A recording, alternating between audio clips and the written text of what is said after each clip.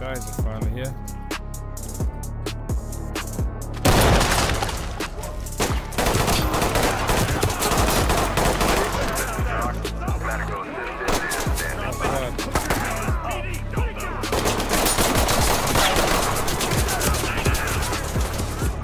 What's up guys, it's Matt here. Welcome back to the channel. Today we are going to be talking about VRO, the most immersive and realistic SWAT experience you can have in virtual reality. It is an awesome experience, and I'm going to be showing you exactly how to install it.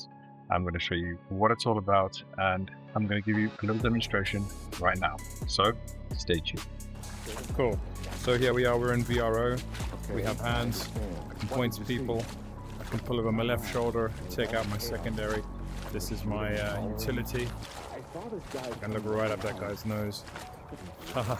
So that all works. I can pull my rifle over from my shoulder, my right shoulder. Bracket, that's all done by me. Turn on my lights or my laser, whatever it is I've got. Like, look at the fidelity on this. It looks just like so unbelievably realistic. So I'm going to tell the boys to post up. Cover this area. Getting into position. They're going to stack up. Unlocked. They check the door for me. I'm going to tell them. Get the door and move in. Copy. Open and clear. Let's go! Hands on your head, now! Nothing. Get on the ground, now! They have information. All right. Let's go. Jesus Christ. Well, that was chaotic. Go for the sidearm then.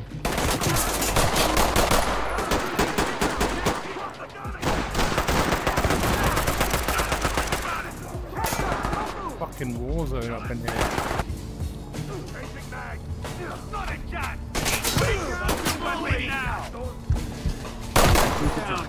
Please, this is Doc.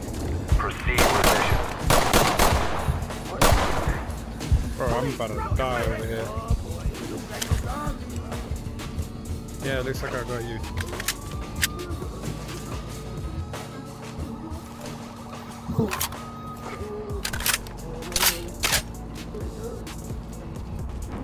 Cuffing. Oh, look, he gave up. Don't let me die. I'm a Doc here. Notifying death. Entry team to talk. You Doc gonna to move? entry Evidence. team. Good to go. Clean house. Take them out. Really cool stuff. It is essentially a standalone VR game, and I'm going to show you how to install it now. But before we do that, just a quick word from my sponsor. Thank you. When it comes to VR, you need a gun stock if you're playing a shooter, because if you don't have one, you're at a big disadvantage to all the people that do have one. And if you're going to get one, get yourself a SkolVR. Oh, it's hot. Anyway, so this is the Tomahawk, and this is SkolVR's top tier flagship stock. This is my favorite stock. I use it in every shooter game that I play, and it's just brilliant. I have a video on the unboxing and setting up of it, so do check the link in the description, and make sure you check the link in the description for a brilliant discount on this stock if you're looking to buy one. Completely collapsible from SMG mode to pistol mode. Brilliant stock. However, with SkolVR, if you are looking for something a little bit more budget friendly, there are mid-tier stocks. The Butcher. Butcher is an excellent stock, has the patented magnetic setup. It is still customizable, but it's a little bit cheaper. And well, I used this for about 2 years before upgrading to the Tomahawk, so it is a very good stock. Again, link in the description for a really good discount on all the SkolVR products, and also a chance to get one of my creator tags, which you can stick to your stock.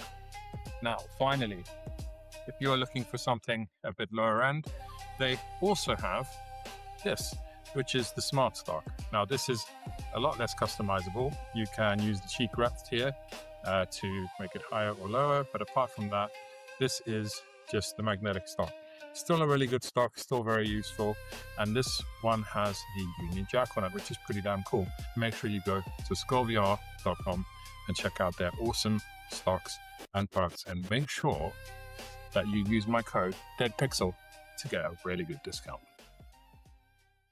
Alright guys, onto the guide, and it goes without saying, you are going to need Ready or Not installed on your computer. Once you have it installed, run it at least once. If you run it for the first time, it might ask you to download .NET Framework 3.5. It'll automatically do it, so just push download and install this feature. Guys, please always make sure that you run this game through DirectX 11. After running it the first time, I recommend you head over to the headquarters just so that everything renders up and all the files are created. And we're going to head over to options. Now from options, there are a few things that we need to change. Now the first thing I would do is go over to gameplay and allow modded players and also allow join modded servers. This will allow you to join servers with this mod and to join servers that have mods on them. Now the second thing you need to change is to go over to controller and to go to aim assist intensity and change it to off. From here you can make a few changes to the graphics if you want, but personally I do that once I join in through the mod, because the VR side of the mod will not initialize until you actually start a game.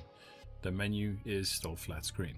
Now once you've done all of that, you have prepped the game for modding. We're going to head over to Nexus mods and we're going to download the VRO mod. I'm going to send a link in the description of this video, so do have a look. You are going to need a Nexus account, but guys, it's free, so don't worry.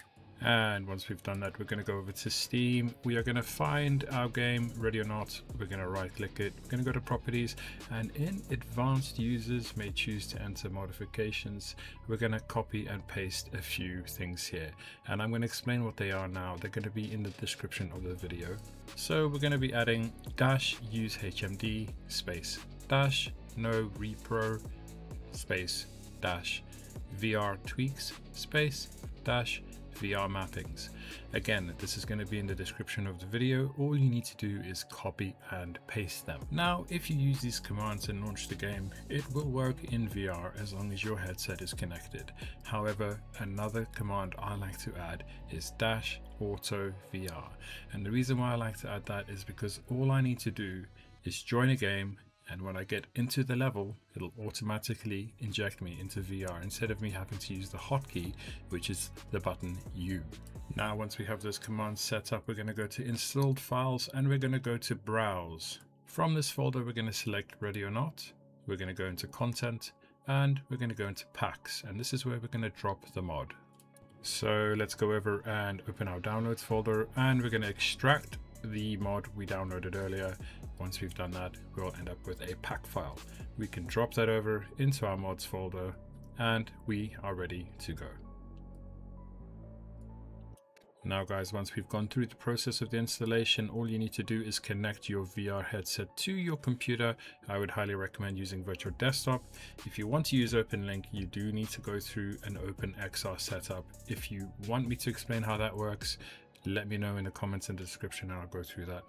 Of course, we're going to choose DirectX 11, as I said earlier, and you're going to be put into the game in flat screen. And once you've gone over to the desk and chosen your map and put yourself in the game, it will load up as always. Everything will look flat screen, and then the last command that I put in, that I mentioned earlier, will kick in. And you'll be injected into VR. And here we are. Now guys, before we end the video, a couple mentions.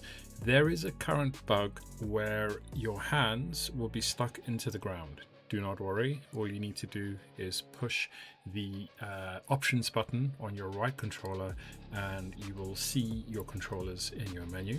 When you close it again, your hands will be back and usable. And guys, I also highly recommend that you join the VRO Discord to keep up to date with any updates which may be incoming. If you need to update, check out the latest version on Nexus and you'll just be able to drop it into your pack folder and replace the old one. I'd just like to say a big thank you to the guys over at VRO and in the Discord for all their help and hard work in making this. I think we can all agree this is pretty damn awesome. Head over to their Patreon and send them a little bit of money if you can. It'll make a massive help to developers that do things like this for gamers like us. Check out SkolVR and make sure you check out the discount code DeadPixel. And guys, thank you very much for watching. I will see you in the next one.